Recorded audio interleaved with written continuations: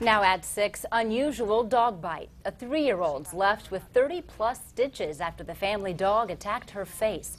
Good evening, I'm Heather Herring. And I'm Mark Mellinger. We learned about this vicious dog attack via our Report It feature. Now, what's unusual about it is the severity of the girl's injuries and the dog's breed. News Channel 15's Megan Royst has our top story tonight. So, Megan, does the family know what actually set the dog off?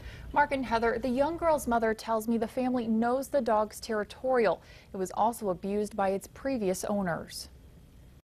I got her on the lip. It cut from the top of her lip all the way to her chin, and it cut all the way through. A day plus 30 stitches later, 3-year-old Mylan is recovering well.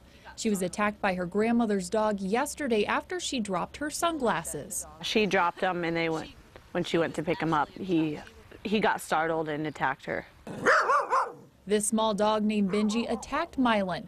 Although he's not an aggressive breed, the girl's mother says he is territorial. He went at her. He didn't jump. He was just in the corner. He just stood up and went full force at her and attacked her. And she hasn't even parted with these glasses since it happened. The Syracuse Police Department went to the grandmother's home in Syracuse where Mylan was bit.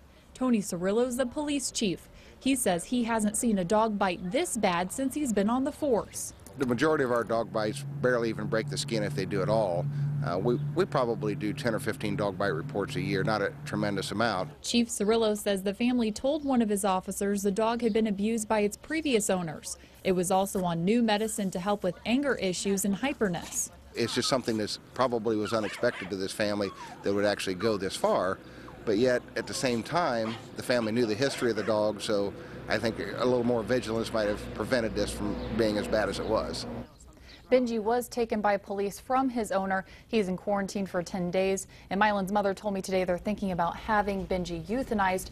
But Chief Cirillo told me that if the owner is okay with it, they could put him into a good home where they could work on his behavior. Okay, interesting. Thank you, Megan.